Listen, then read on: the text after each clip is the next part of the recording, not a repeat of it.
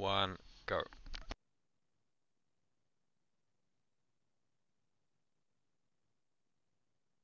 All right. Kia ora, everyone. Good evening.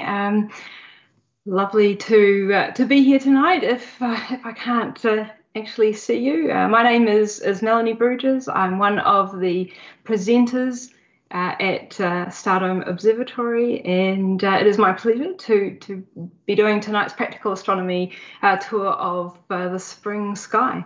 I volunteered to do tonight's show for you many months ago, well before Auckland was in lockdown.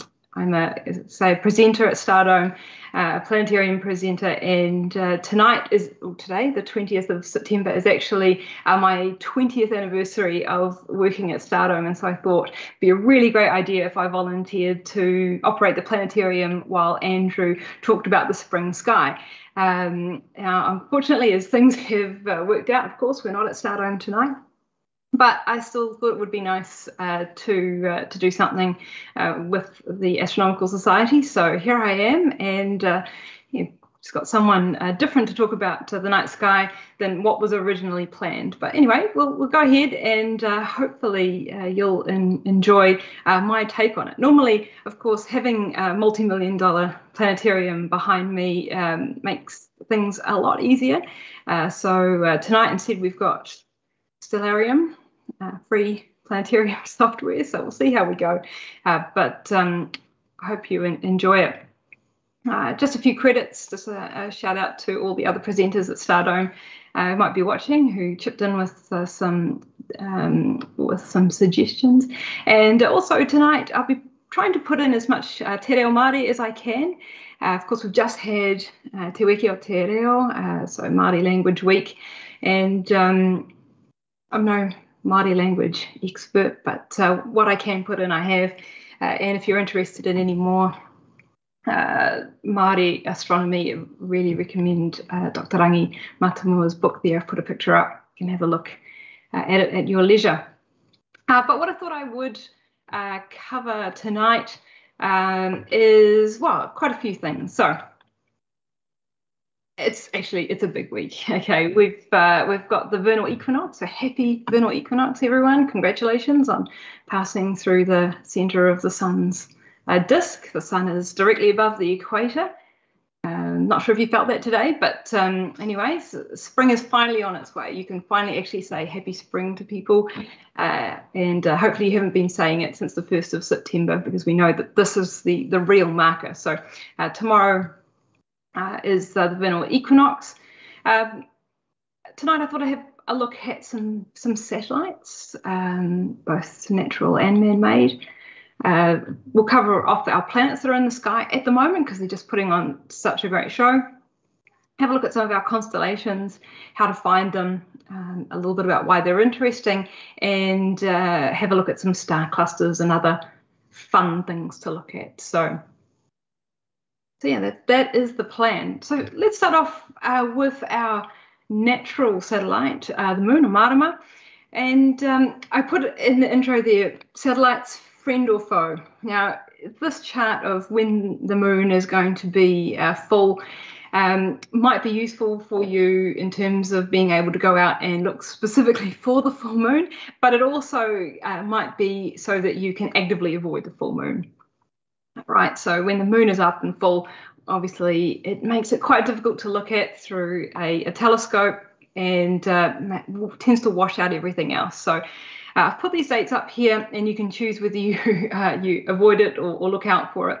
Full moon tomorrow, and then our next one is on the 21st of October, and I've especially noted this, I should say, because that is the peak of the Orionids. So anyone who was really keen to have a look for the meteor shower that tends to be usually it's around Labour weekend each year. Unfortunately, this is not going to be your year. The moon will be full from sunset to sunrise, and it's just not going to be a great one.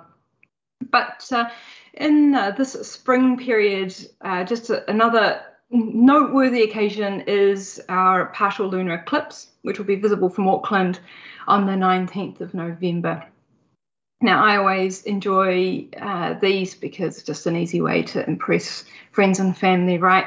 To go out and demonstrate the moon going slightly pinky reddish in the sky. Those of you who missed that great total lunar eclipse earlier in the year might want to go out and have a look for this one. It's not completely full, but as you can see there from the diagram, just below, we're really only missing that tiny little bit, so it should put on quite a good show if the weather holds out. So have a look for that on the 19th of November.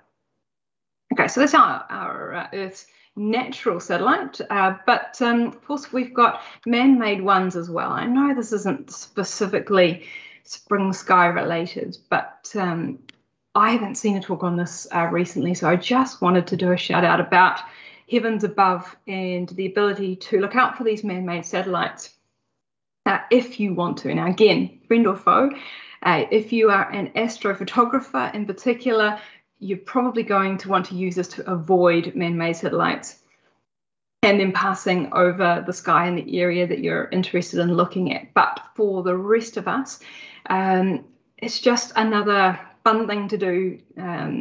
You know, something to try over the spring evenings is to go onto heavens above in advance. Make sure you put in your location. That's a top tip. Okay, make sure you put in Auckland, the date that you want, and it'll give you this really easy list here of all the bright satellites. I've limited it to satellites of third magnitude 3 and below, but you can see here all of the nice satellites that'll be going over, and it tells you where, when, and if you are interested in one in particular, you can click on it to see a picture of that satellite and also download a map much bigger than the thumbnail I've put here, just to give you an idea, but you can really see exactly where that satellite's going to go, and just spot them. So nice and fun. And so if you've missed out on the whole controversy as to why satellites, and in particular these ones here, these Starlink satellites, a bit of a, well, I'm going to say, not everyone's a fan. I've actually got, so this list of satellites is for tonight, so September the 20th, as you can see there. I've just also put up here a list of our satellites on the 25th, so only in a few nights' time. You can see that the number of satellites, and in particular these Starlink satellites, is, you know, it just quadruples. Okay, so and again, these are only the brighter satellites of third magnitude or brighter. So so really bright. To date, so check out the number of Starlink satellites for today. We have 1,740 Starlink satellites in space. But the plan for Starlink in its Generation 2 phase is to go for nearly 30,000. It's actually 29,988 satellites in orbit. So it's just going to completely change the night sky. Now, I'm not going to pass any judgment on that here. That's another talk maybe for somebody else. But you can just see the difference that those Starlink satellites make when they are in the sky. So either have a look out for them, or know when they're there so you can avoid them. Okay, so let's move on to our planets.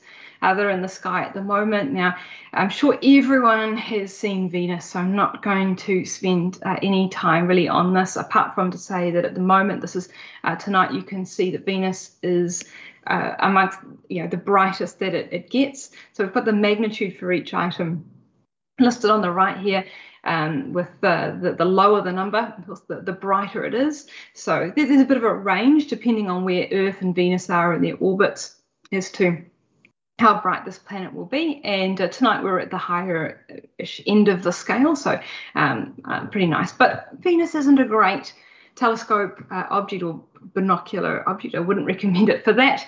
You know, just that cloud cover there makes it not too interesting, and it doesn't have any satellites of its own to have a look at. As opposed to our next couple of planets, of course, we have Jupiter.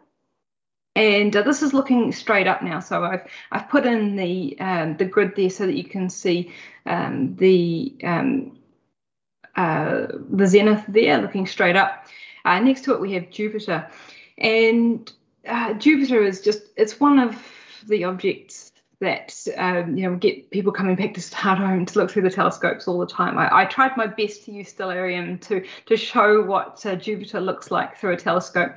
I think I did an okay job of Jupiter, but not so much its moons. And Jupiter has 79 moons. Not that you'll see those through even a larger telescope, but you can hope to see a couple of the larger ones depending on where they are in their orbits. Now, Jupiter is at again, very, very high brightness at the moment, so it's close to the brightest that it gets. And the reason for that actually comes back to, if I jump back to that diagram I showed earlier of you are here, Earth and Jupiter are quite close in their orbits around the sun, so that's helping Jupiter to appear really quite bright in the sky at the moment. Okay, same but not quite so much for Saturn. Okay, Saturn is absolutely spectacular, and again did a better job with Stellarium there of showing what you might expect to see through a 10 or 12 inch Dobsonian telescope. Looking really, really good. It's not at its brightest, but it is a good time to see Saturn because, as you can see there, the view that we have of it shows the rings of Saturn quite well. So they're on a really nice angle, tilted in our perspective from Earth. And this is not always the case. As you're probably aware, those rings, they're very wide, as you can see, going around Saturn there, 300,000 kilometers across, but they're only 80 meters deep, okay? And of course, they're not solid. They're actually made up of these millions of bits of rock and ice that are racing around Saturn in their own individual orbits. But because those rings are only 80 meters deep, that's next to nothing for a telescope. And so every 13 to 15 years or so, those Earth's position around the sun will mean that we are on the same plane as the rings, and they will seem to completely disappear. And so the last time this happened was actually in 2009. This image I've got here is from the time prior to that. But you can see that when they go edge on, they just completely disappear. So that won't happen until March 2025. But I'm just giving you advance warning now to get in before it happens and they disappear for a while. Also, side note that they will disappear probably permanently in about 300 million years, but plenty of time to get in before that is an issue. All right, so those are our planets, our absolute must-sees for the skies in the next couple of weeks. And we'll return now to our constellations. We're going to return to where we left off with Andrew's last show. He ended up with Capricornus, and so Saturn and Jupiter are in Capricornus at the moment. And just to refresh everyone, the easiest way to look for Capricornus is to look for basically a great big arrowhead in the sky, which I'm going to draw here, remembering, of course, Saturn and Jupiter move, so so don't use them for any kind of reference point in finding Capricornus, but you sort of draw all those stars together, and what have you got? You've got a goatfish, obviously. So that is Capricornus and how we find that in the sky. Now, why would you find Capricornus? Well, those of you who've got maybe a more powerful telescope might want to have a look out for M30 globular cluster at magnitude 7.7. It's going to be, I would have thought, quite tricky, but give it a go and I'd be interested to see any photographs anyone's got of that. It's up nice and high at the moment, so it's one of the best times of the year for seeing this, particularly earlier on in the evening. Okay, so really dominant in this part of the sky at the moment is an asterism known as the Square of Pegasus. So it's part of the constellation of Pegasus, the horse, as you might expect. They're going down from Capricorn towards the horizon. Have a look for 4 bright stars that make a square. And I say, you know, square in very loose terms, of course, because you know, these are our constellations, and a little bit of creativity is required. But this is what we're looking for. And down here, a bit of a square, remembering that the stellarium view of the night sky is a little bit distorted for the flat screen. So it looks a bit more like a square in the real sky than it does here. But from the Square of Pegasus, we're going to make the Horse of Pegasus. The good news is that unlike most constellations of the night sky, this one is actually the right way around for us here in the Southern Hemisphere. So we don't have to contend with the whole flipping it issue. Bad news, it still doesn't really look like a horse. So you'll need your imagination. That's actually probably as good a horse as I would draw, stars or no stars, but this is what we're looking for. So here's Pegasus. And again, those of you with telescopes might want to have a look for M15 Pegasus cluster just off the nose of the horse there. This will again be the best time for it, as it's at its highest point towards the north in the sky earlier on in the spring. Okay, so there's Pegasus. Next to Pegasus, just to the left, we have a really small distinctive cluster of stars. Now these very frequently get pointed out in the planetarium by people who notice them. They're really tight group of stars. Now, depending on the resolution of your screen, not sure if you're going to be able to see them at all. But they're going backwards. Try that again. There's our asterism, our constellation. Actually, this one is supposed to be a dolphin. This is Delphinus. Okay, so really small, really tricky to see in here, but to give it a go in the real night sky, again, it's at its highest point, so a good time for picking it out. In between Delphinus and Pegasus, we have a constellation that actually technically is even smaller than Delphinus, and yet not the smallest constellation of them all. Everyone knows what the smallest constellation of the night sky is, right? I'm sure you do. If not, don't worry, we'll get to that later on.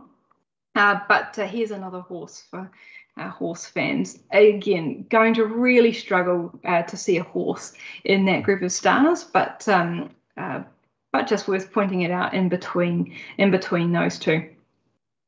To the left of Delphinus, we have, you can see that bright star there, Altair. Okay, Altair is marked, and that's a really good marker star for picking out our next constellation, which actually, again, does look a little bit like the thing that it's meant to, and that is as an eagle Aquila. So again, I've tried to draw them together before bringing in our picture of a nice big eagle across the sky. So that's a really noticeable constellation, a really good one to have a look for, because it's quite easy to see that shape, and it's quite large across the sky. Okay, below Aquila, we have a really bright star, Vega. Many of you will be familiar with as part of the constellation of Lyra. Okay, and then lastly, I've just put up here as a wayfinder. Up here we have Aquarius. Aquarius, the water bearer, who is going to be the left of our next slide, which is the same part of the sky. So we'll still stick to looking towards the northern sky, but just a little bit later on in the evening. So you can see here that this is 9:20 in October. Okay, so we're just going to move on a little bit to about 10:30. So as we move on to 10:30 in the sky, you can see Aquarius moving on over to drifting towards the west, or appearing to drift towards the west, and our great square of Pegasus still here above the horizon. Okay, you can see how that perspective again of Pegasus has changed a little bit just because of the perspective of the screen, but it is still a big square in the sky. So what we're looking for to the right of Pegasus is a faint but really interesting stretch of stars that go right across the sky, up and then down. Okay, now again, it might be tricky to see depending on the resolution of your screen, but it's quite a distinctive shape in the sky, and that is going to be Pisces, the fish. Doesn't look like fish at all, of course, but according to the Greek myth, these were two fish that were actually the goddess of love, Venus, and her son Cupid. They were trying to escape a horrible god, Typhon, and the only way they could do that was by jumping into a river that was filled with millions of fish. So they turned themselves into fish, transformed themselves, jumped into the river, and just to make sure they didn't lose each other, they tied their tails together with a piece of ribbon, so they weren't separated for long. It's one of those kind of Greek myth stories where you kind of had to be there. Doesn't really make sense, but anyway, that's why we've got Pisces in our two fish tied together, and you might have noticed that, of course, Pisces is one of our signs of the zodiac, and it's right next to Aquarius, another sign of the zodiac. So this here is the plane that our sun, the moon, and the 7 planets that we can see from Earth travel across in the sky, and it's working out all right. As you can see here, Jupiter's just there. So if the zodiac constellations are going across the sky like this, then this must be another sign of the zodiac. And these two bright stars here are the ones that help us find the constellation of Aries the Ram. Okay, so Aries the Ram, a small and otherwise not so bright constellation, but those two do help us find it. Just below Aries, we have Triangulum. And Triangulum is always a bit of a laugh, like 3 stars that make a triangle. I mean, you could do that with really any 3 stars of the night sky. But if I take it away, you can see those 3 there just below Aries. And the reason why you would find Triangulum is because just between it and Pisces, we have another deep sky object, another tricky one, but worth having a go at. Triangulum galaxy, so magnitude 6.06. It's again not an easy one, but it is quite close to the horizon there, so can be quite a bit of a challenge, but worth giving it a go while you're in lockdown, and you can stay out a little bit longer than usual. All right. Just beneath Pisces and Triangulum, we have 3 quite distinct stars here that are going to help us find another constellation, a very well-known one, of course, Andromeda. Now, the most popular question I've had in 20 years of working at Stardome, the most common, the most popular one is, can you show me a picture of a black hole? But the second most common one is, where is the Andromeda galaxy? And I think that's just because of the PR that the Andromeda galaxy gets from northern hemisphere friends, where it's a little bit higher above the horizon, and it's a lot higher above the horizon. It's much easier to see. But for us, this is your best chance. Okay, so throughout October and early November, have a look for it just beneath those 3 stars that make up Andromeda. So I'll just show you them again. Okay, so this is Almach, this is Merak, and then this one here is Alpheratz. Now, Alpheratz I've already used in making up the Great Square of Pegasus, but technically that star is actually in the constellation of Andromeda. So little little fun fact to know about that one. So have a look for Andromeda if you're keen to see the Andromeda galaxy. That is where we are looking. And if you're successful, okay, if you're well away from city lights, well away from anything remotely high on the horizon, then you may be rewarded with one of the most beautiful objects that you can possibly see. All right. So let's, oh yes, and I've just put up here. So I'm not going to talk about this for now. I'm going to save this for our summer sky, but some of you may have already noticed that it's there. We're still in our plane of the zodiac. So that there is, of course, a group of stars known as the Pleiades or Matariki, and they're in the constellation of Taurus the Bull. But like I say, I'm not going to talk about that one just yet. Instead, we're going to pivot a little bit. So we're going to move from the north. We're going to move around now towards our western sky and have a look at what is actually setting. So I know that these were covered off a little bit in the last tour of the night sky, but they're so great. I'm just going to do them quickly now as well. Here you can quite clearly see, even without too much help, a red supergiant star that is a little bit like all the other stars that you can see in the sky, and that is, of course, Antares or Rehua.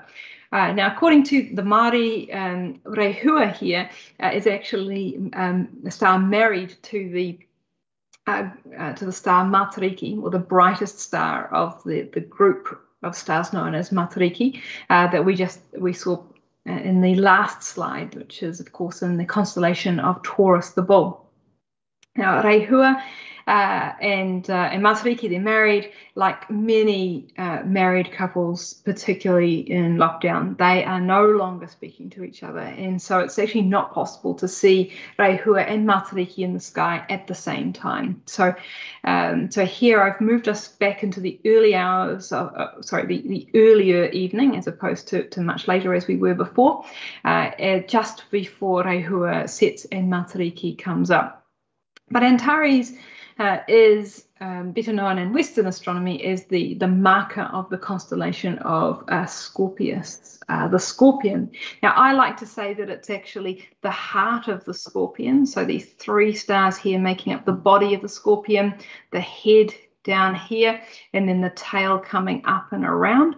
But according to Stellarium, it's actually part of the head of the Scorpion. So if you can see that just faintly there, we've still got, it's actually a little bit different to how I would show it. I would say the head's down here and the claws come out there, but they've actually got the claw coming down here instead. Regardless, the group of stars that you're really going to want to look for are these ones up here, this nice, beautiful hook in the sky. One of the common mistakes that we get in the planetarium in particular for people who are looking for this constellation is that they pick out a beautiful curl of stars that are just off the top of the screen here. Just at the top, you might be able to see them. They can be a little bit tricky, a little bit confusing. They are a constellation in their own right, that is Corona Australis. That's not what we want. Of course, the best way to check that you've got the right curl of stars in the sky is to have a look for Antares, and that will tell you that you've got the body of the Scorpion as well. Okay, now if you're not set on finding a Scorpion in the sky, another way that you might like to do it is, of course, to have a look for the fishhook of Maui, Te Matawa Maui, and that's a really beautiful way to see it in the night sky with Rehua and Antares. That is actually said to be a drop of the blood of Maui that he used to put on his hook, to bait the hook, and to catch the North Island of New Zealand. So Te Ika a Maui was caught using a drop of Maui's blood. So another really nice way to see that group of stars, particularly at this time of the year, as the evening, the early evening begins to come to an end, getting into the late evening, the Fishhook is just on the top of the horizon and looks spectacular. Okay, so back to Scorpius. Now, below Scorpius, we have 3 distinct stars here on the horizon, and these nowadays are actually part of Libra, the scales in the official 88 constellations. But back in the day, for some of our ancient Babylonians, they considered those stars actually to be part of Scorpius. So they were his claws coming down like that. And so for that reason, actually they came down to here and to here. For that reason, these 2 stars in Arabic are called the southern claw of the scorpion and the northern claw of the scorpion. And in Arabic, that should sound something a little bit like Zubin al-Janubi and Zubin al-Shamali. So I apologize to everyone who does speak Arabic properly, but there we go. They're now considered part of Libra, as I say, but their names actually make sense more closely related to Scorpius.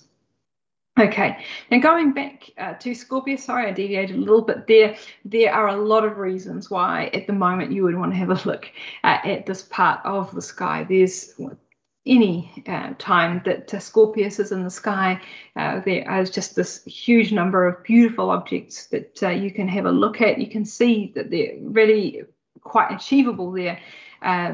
Northern jewel box there at only 2.6 magnitude. A shout out to John Rowe if he's watching tonight, another Stardome presenter who suggested this one. It's a really good object to have a look at. You can see those really vibrant colours of the blue stars in particular. And those of you with some slightly more high-spec tech can have a look for M80 globular cluster as well. Okay, next up, we'll have a look at Sagittarius. Now, Sagittarius is a bit of a tricky one. When I'm looking for Sagittarius, there are a few ways of doing it. The way that I like to do it is to remember that Sagittarius is a a centaur who is pulling back an arrow in his bow, trying to kill the scorpion. Okay, Sagittarius hates Scorpius. He hates Scorpius because Scorpius in the story has just killed Sagittarius's best friend, the constellation of Orion. So Sagittarius is out for revenge. And so what I do is I take Antares and I go towards the zenith. So I try and go straight up and have a look for this arrow in the sky. Okay, now it's not complete, it's not everything, but I find it is better than looking for what you're supposed to see, which is the centaur, complicated centaur pulling back his arrow in his bow. Anyway, another way that a lot of people, particularly in New Zealand, like to do it is to have a look for something called the teapot. Now, this is not to be confused with the pot. That's something altogether different, but it does look quite a bit like a teapot, although an upside down one from this perspective. And what's really good about this asterism is that you can't really see it, unfortunately, in here, but in a really beautiful dark night sky or in the planetarium, you can see that real trail of the Milky Way galaxy. So this is the heart of our Milky Way galaxy here. Billions and billions of stars, and so it looks like white steam coming off the top of the teapot. So it is a really apt name for it. So being this the direction of the center of our galaxy, the Milky Way, as you might expect, there are just untold numbers of beautiful objects again to see through a telescope. And with Sagittarius at the zenith at the moment, there's no better time for them. So here are just some of the objects that you might want to have a look for. And again, they're getting a little bit trickier there, but this is them at their best, so give it a go. And Again, we're not going to necessarily be able to see some of the colours, of course, that I've chosen for these images here. That is really quite high-spec equipment, and you want to be tracking that object. So definitely not for a Dobsonian by any means, but otherwise worth giving a go. All right, so that's over towards the west. It's western sky at the moment, and we'll just keep continuing around the sky now and have a look at our south celestial pole. So I don't want to talk too much about or linger too much on this part of the sky, because obviously we always see these stars, we always see these constellations, so they're going to be covered in basically every guide to the night sky. But there are some things that are at their absolute best at the moment. However, we're going to find them by using the Southern Cross. So having a look towards the south, you can see Stellarium here has put up the most common names for these stars that it deems correct. But in all of my years at Stardome, and all of the years that I've spent traveling around the world, visiting other planetaria, listening to other shows, and on my holidays, I have absolutely never heard anyone call these stars Rigel, Kentaurus, and Hadar. I know that, of course, Stellarium has always used those names, and also Stardome, the planetarium, will default to those names as well. But I don't know anyone that uses them in practice, and this is practical astronomy, so we're just going to write over those names. They're Alpha and Beta Centauri. Okay, commonly known as the two pointers because they will always point towards the top star of the smallest constellation of the sky, the Southern Cross. Okay.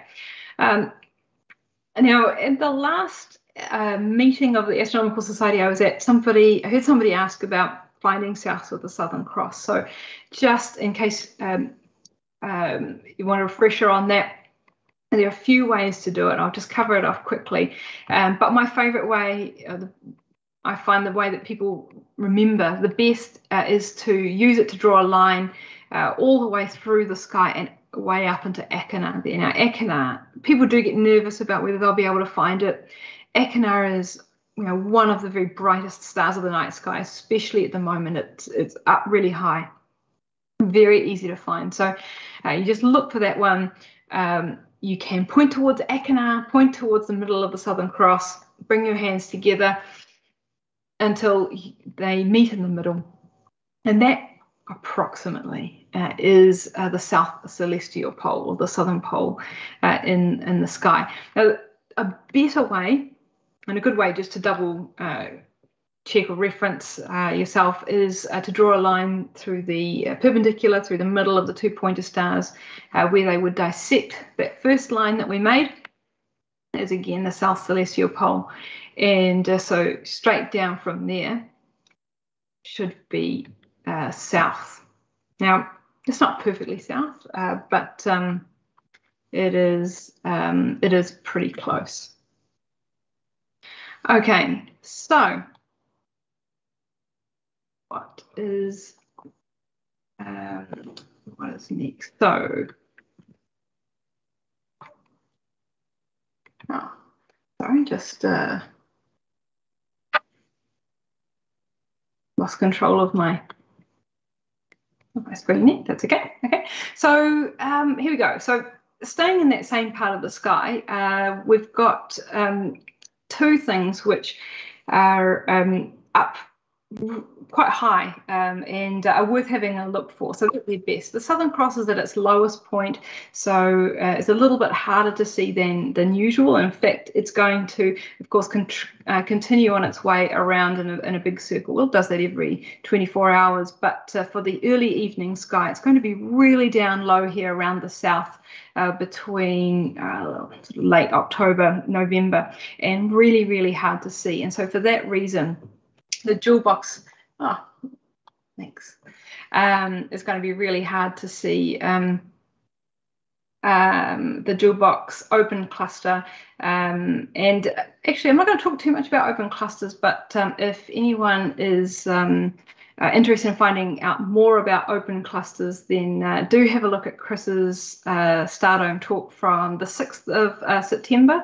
It's a really, really good talk and covers off all the different types of clusters that are in the sky at the moment. But up here we've got our two galaxies. So we've got the Magellanic Cloud. So we've got the Large Magellanic Cloud, which is easily found by sort of looking in between Achernar and Canopus, and in between there. And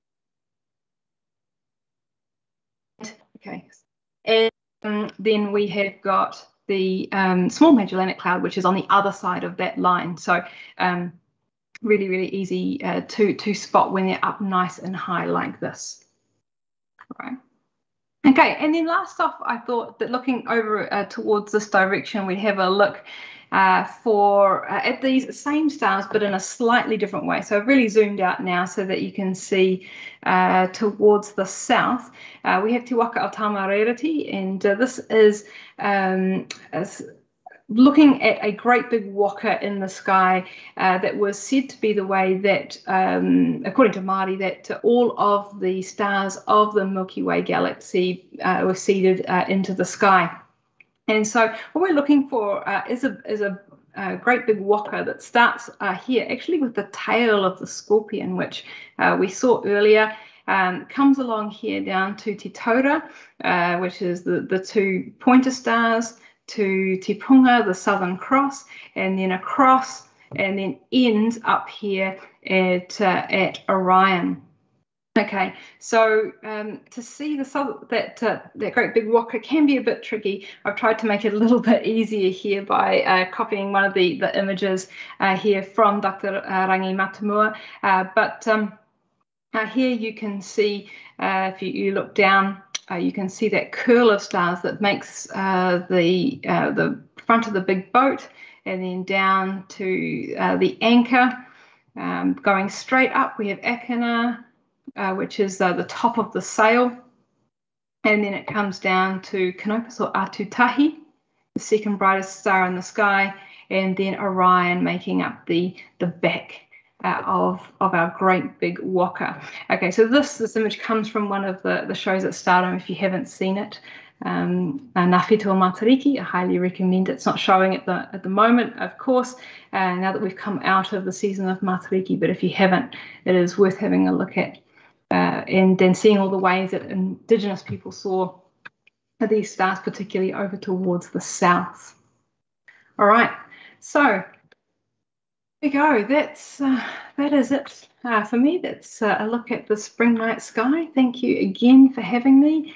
And yeah, if you've got any questions, let me know. Thank you for that, Melanie. That was a great presentation. We actually don't have any questions on the chat. I mean, we can hang around for another 30 seconds or so. Oh, we do have one. Just one come in. It says, you mentioned Saturn's rings disappearing. What exactly is happening to them? Oh, okay. So what's happening to them is, unfortunately, I can't show you this in here on Stellarium so easily, but what's happening is that those rings, as I say, they're 300,000 kilometers across, but they're 80 meters deep. And so when Saturn and Earth are sort of above or below each other, we get this lovely view of them sort of side on, so we can see some of those rings. But when you get when Saturn and Earth become on the same plane, so they're on the same level, and we're looking straight on or edge onto those rings, they are so thin at 80 meters. There's just no way that we can see them at all. Now, if we were at Stardome, I'm trying not to say that too much. If we were at Stardome, I would try to, take you to those rings, and you'd fly through them and just see how thin they are. But it's okay. They're still there, and they will be for 300 million years. They'll just take a few weeks for Earth to move on in its orbit around the sun, and for our perspective to change, and they come back into view.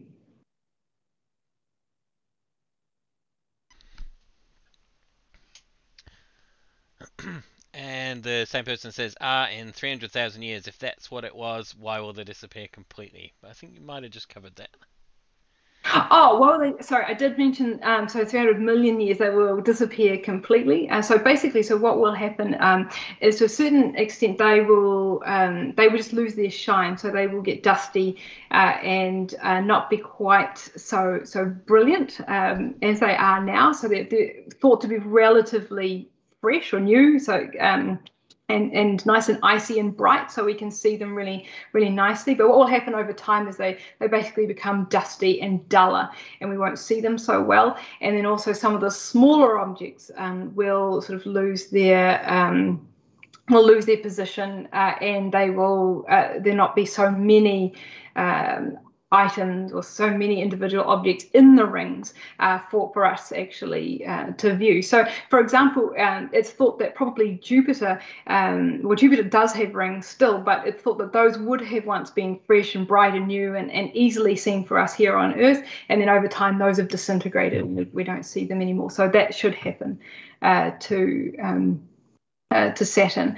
I really like the theory, and I don't know quite how accurate this is, but I have heard reports of some astronomers believing that perhaps one of Mars's moons will disintegrate, and then it will produce rings of Mars. Now we won't be around for that, unfortunately, but that would maybe make up for Saturn's loss.